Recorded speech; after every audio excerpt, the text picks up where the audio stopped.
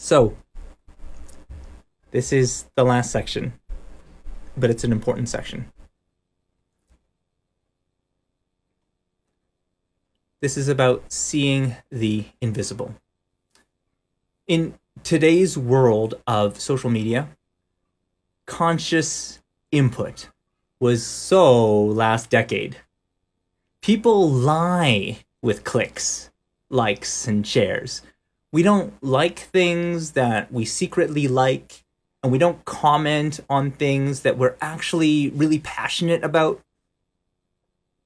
So, unconscious input, like the milliseconds that you watch a post, they reveal the truth.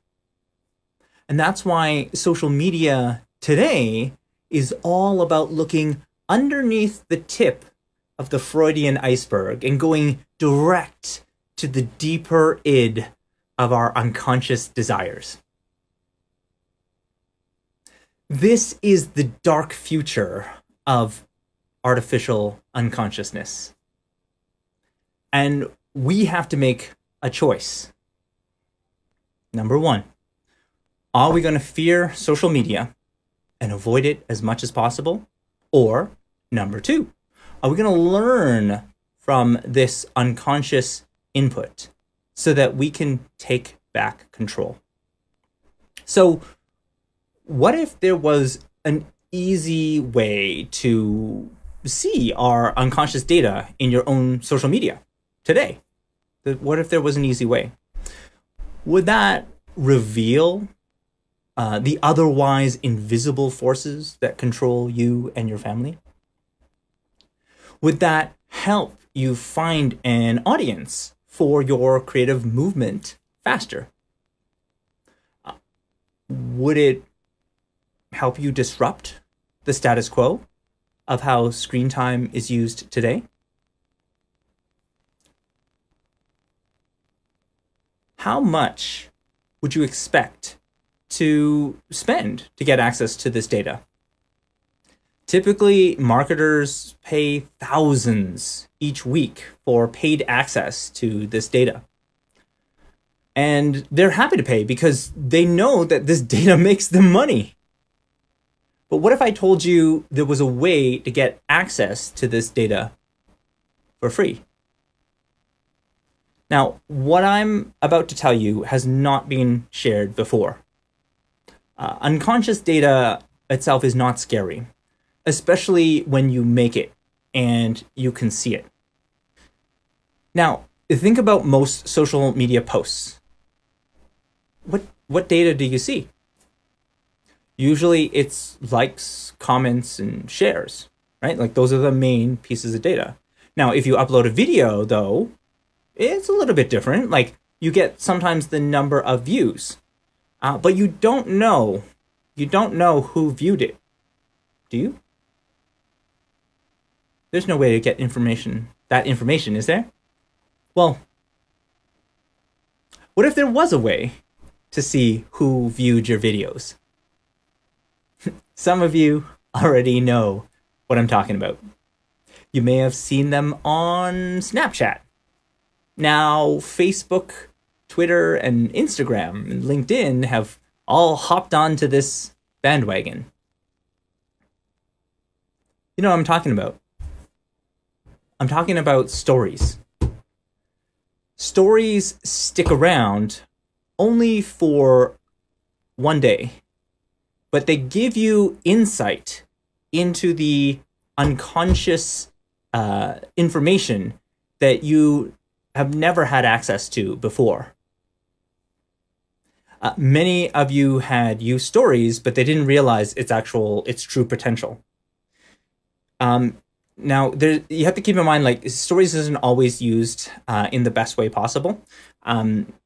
You know, having a single story post per day isn't really enough to know if people are interested. Like, it doesn't really give you that much data. And then if you've got like 10 or more stories, I mean, that's a huge time sink for like limited benefit. Like, you're not really going to gain the benefit of this. So I'm going to argue that the sweet spot is 3 or 4 stories per day, if you're able to. And how would you do this? Well, it turns out this pattern fits perfectly in the 60-second video maximum length. So like videos can, a lot of videos allow you to go like maximum 60 seconds. And so this fits perfectly in that 60 seconds. The key is you split the video into 15-second chunks. And then when you post it as a story, you post it as not one story, but as 4 different stories.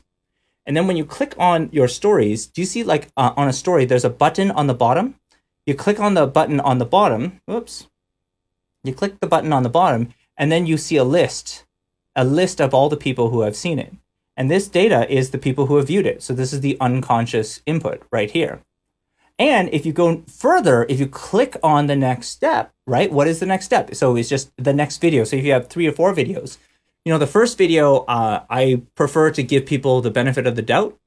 I say, okay, maybe you just watch the video. You're just kind of like accidentally slipped on it. Okay. But if you watch the second video, maybe, okay, so you've already watched 15 seconds or more. You watch the third video. Ooh, it's watched 30 seconds or more. Watch the fourth video. Oh, what's going on? They've watched 45 seconds or more. That can be a very strong indication that this person is really interested in your creative work. And so beyond just collecting data about, oh, how many likes and shares, you can also collect this data as well.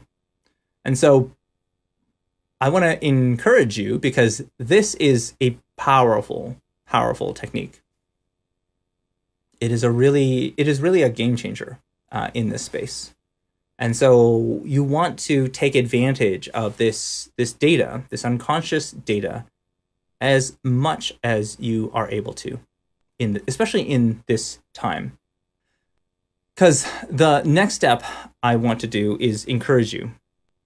I want to encourage you because this is something I'd like you to try out in practice, right? Give it a try, see how it works for you, collect the unconscious data, see what happens on your social media. And then the thing that I'd also like to encourage you to do is to consider if you found this type of information useful, take that information and write it down. Like, I don't know, put it into a spreadsheet or put it somewhere. And then you'll get a sense of like, oh, over time, like people have watched in this day, they watched this much. You know, even just like, okay, if you take the data, for example, and you just take a screenshot, you just push like the screenshot button, which is like the home and the middle button. That's a way of saving that data. So save the data, and I know it's manual entry, but just type it in, right? Who's watching your stuff? Who's really interested in what you have to present? This becomes a strong way of seeing the unconscious data that is such a big part of social media. What's the next step? Go, be creative, take the unconscious input that you see every single day and use that to be creative, right? I often say, like, as a computer scientist, I look at social media very differently than most people. I don't see this like system of oppression because I see it as just this tool for rapidly sharing a type of disruption, your creative disruption.